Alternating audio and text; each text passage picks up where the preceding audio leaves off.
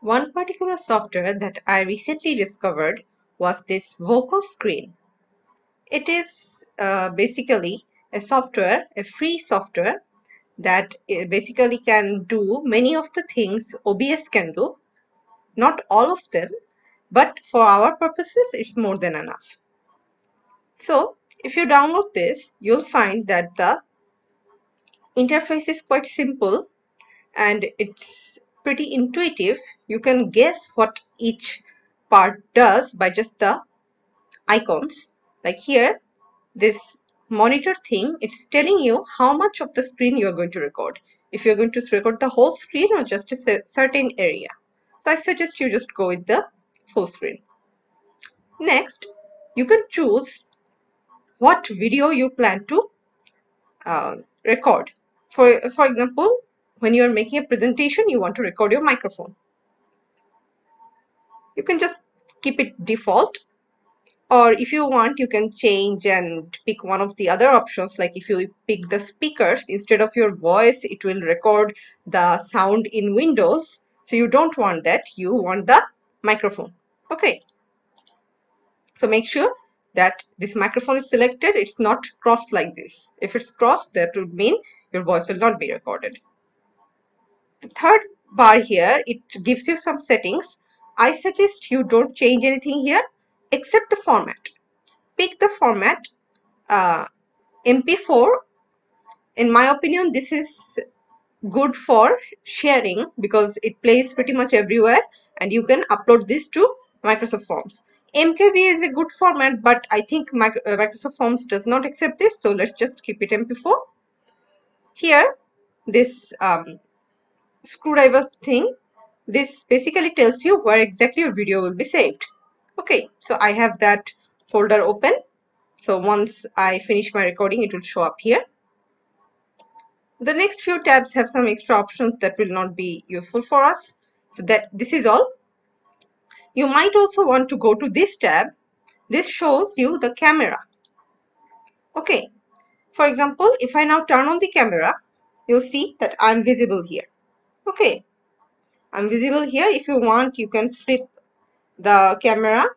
Additionally, you can change the size of this screen. Like you can keep it this size or you can make it big.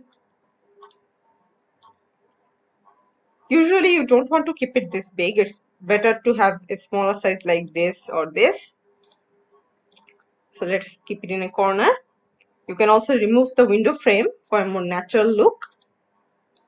Let me keep this in here like this. So now we are ready to record.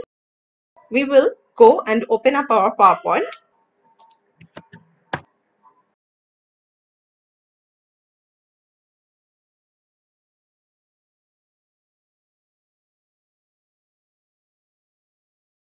Okay, so let's say that this is all of your presentation content and you want to record this. What you should be doing is you should start the slideshow. So let's say you start the slideshow from the beginning like this. Now you should be recording the screen now. So let's go back to this vokoscreen, or if you want, you can also access it from the bar, but I think the camera is blocking it right now. So let's just go back to vokoscreen, and you can see there's this option to start recording.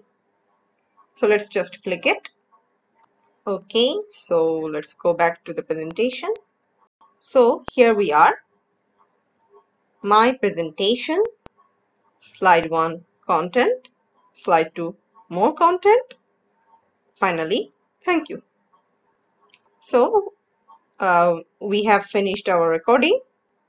Now if we go back to vokoscreen, we can click here to stop the recording. So once the recording has stopped, let's go to the videos folder and check out the latest recording we have here, which is from vokoscreen. You can see it has a pattern, vokoscreen, something, the date, the time. So if we check it out, this is actually becoming an annoyance. So let's turn off the camera. Now let's check out the video. Okay, so let's go back to the presentation. So here we are, my presentation, slide 1 content, slide 2 more content, finally thank you. So we can see that vokoscreen has properly recorded our PowerPoint presentation. So instead of OBS, you could use this, even though it has some limitations, like it cannot record any sounds of your computer when it's recording your microphone, but you probably only need the microphone. So this is a proper alternative to using OBS for your presentations.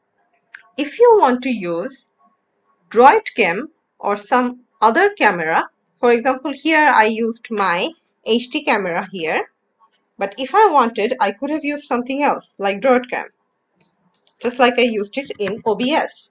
So let's do that.